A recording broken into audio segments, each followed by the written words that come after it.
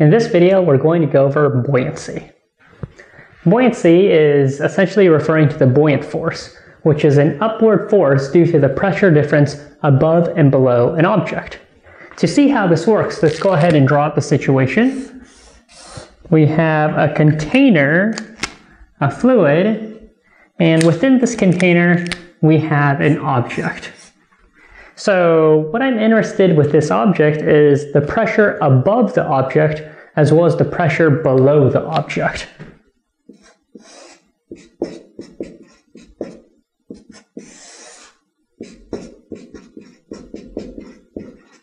So comparing the pressure on top versus the pressure on the bottom of the object. Now, remember when we're talking about the pressure, we have to consider the atmospheric pressure and the hydrostatic pressure. Now, the atmospheric pressure is constant everywhere, so that's not going to differ between the top and bottom of the object. The hydrostatic pressure, however, is directly proportional to the depth. So the greater the depth, the greater the hydrostatic pressure. And in this case, the bottom of the object has a greater depth than the top of the object. So that means the pressure below the object is going to be greater than the pressure above the object.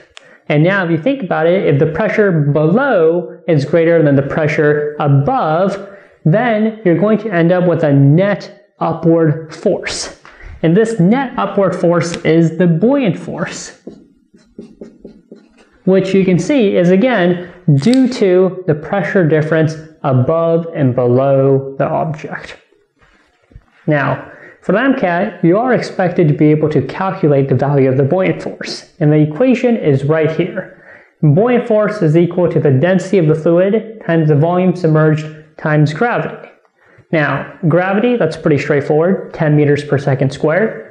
Density of the fluid is whatever the fluid's density is. The volume submerged, this one's a little bit trickier. So the volume submerged is defined by the volume of fluid displaced by the object.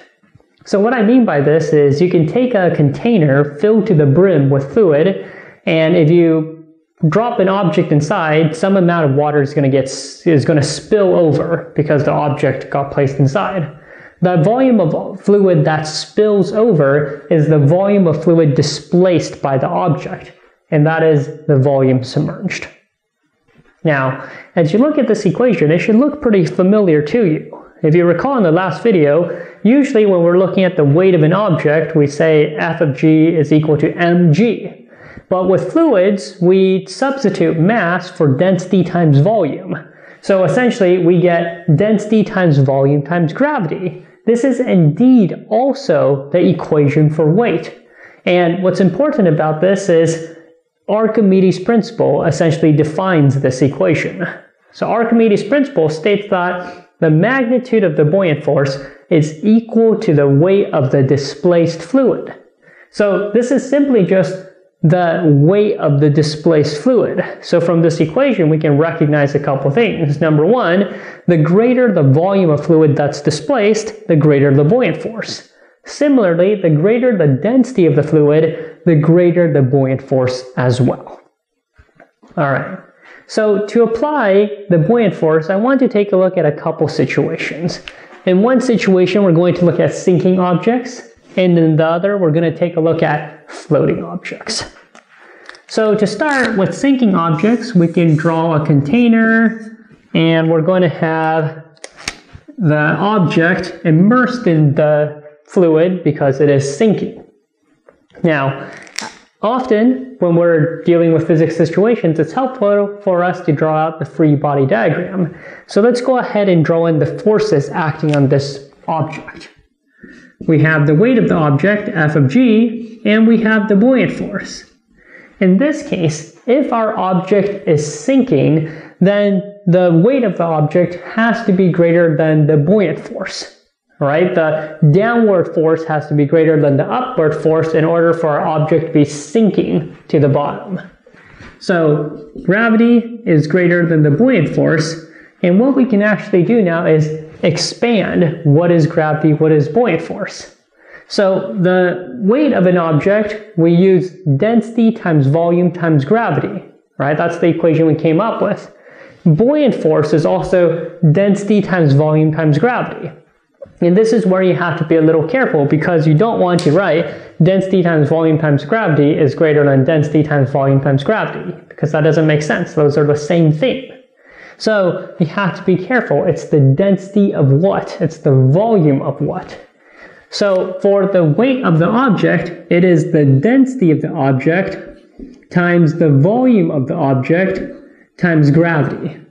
This is greater than the buoyant force, which is the density of the fluid times the volume submerged times gravity.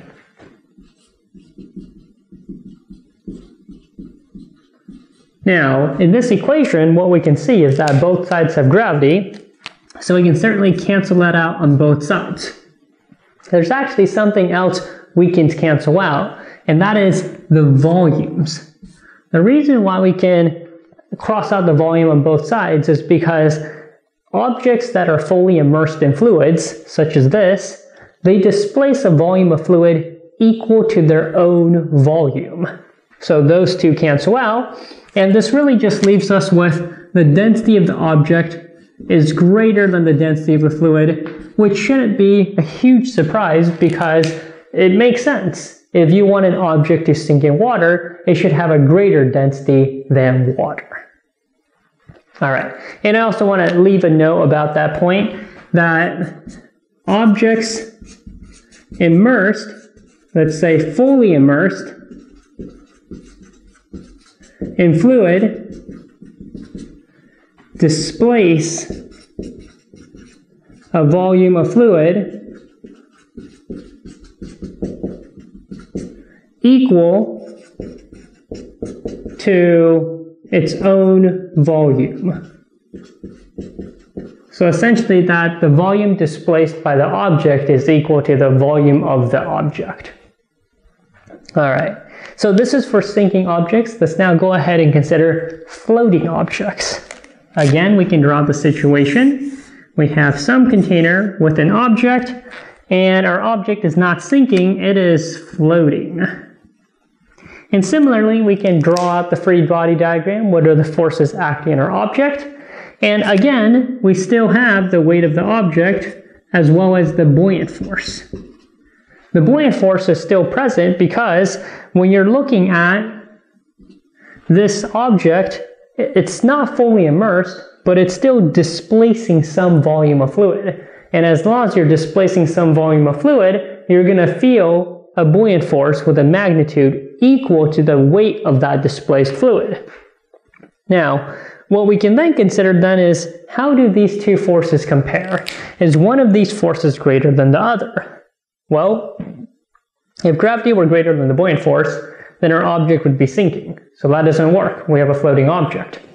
If the buoyant force were greater than the weight of the object, then our object should be flying out of the water, which is also not happening. So that means in this case, it's actually Newton's first law. These forces are canceling out. The gravitational force is equal to the buoyant force. And again, we can go ahead and expand this out. So you have density of the object, volume of the object, gravity is equal to the density of the fluid, volume submerged times gravity. And again, we're able to cross out gravity on both sides. However, we cannot cross out the volumes. And that's because this object, because it's floating, it is not fully immersed in the fluid. So it is not displacing a volume of fluid equal to its own volume. So we're really just stuck with this. Density of the object times the volume of the object is equal to density of the fluid times volume submerged. Now, while we can't cancel anything out, what we can do is actually rearrange this equation to give us something helpful. So I'm going to go ahead and divide by the density of the fluid on both sides and the volume of the object on both sides.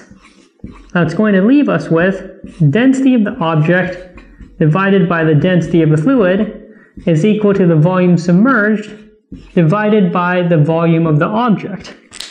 This equation actually is pretty helpful to us because looking at this equation, right here, density of the object divided by density of the fluid, that's the specific gravity.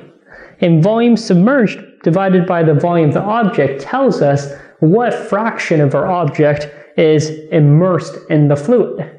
So this type of equation can be helpful for MCAT questions where they give you the density of the object in the fluid and they want to know how much of the object is above or below the fluid. Or vice versa, they tell you how much of the object is above or below the fluid and ask you to calculate what is the density of the object. So as one example, let's take a look at this MCAT style question.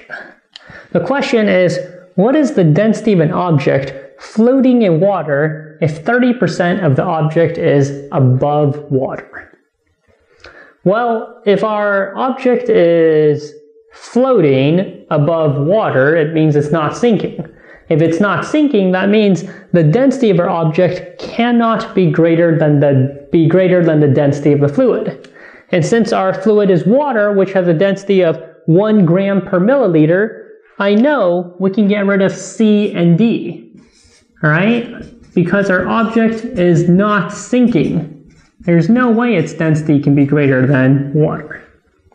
So then we're between A and B, which we can now take advantage of this handy equation. So this handy equation tells us that the volume submerged divided by the volume of the object, well, the volume submerged, how much of it is below water? They tell us 30% of the object is above water, so that means 70% is below. And if we divide this by the volume of the object, which is the total volume, that's 100%. This is equal to 0.7, and this is equal to the density of the object divided by the density of the fluid, which is water, which tells us the density of the object has a density of 0.7 times the density of water, and since the density of water is 1 gram per milliliter, this tells us that our object, which is 30% above the water, has a density of 0.7 grams per milliliter. Alright, so this is how buoyancy works, as well as a couple situations applying the buoyant force.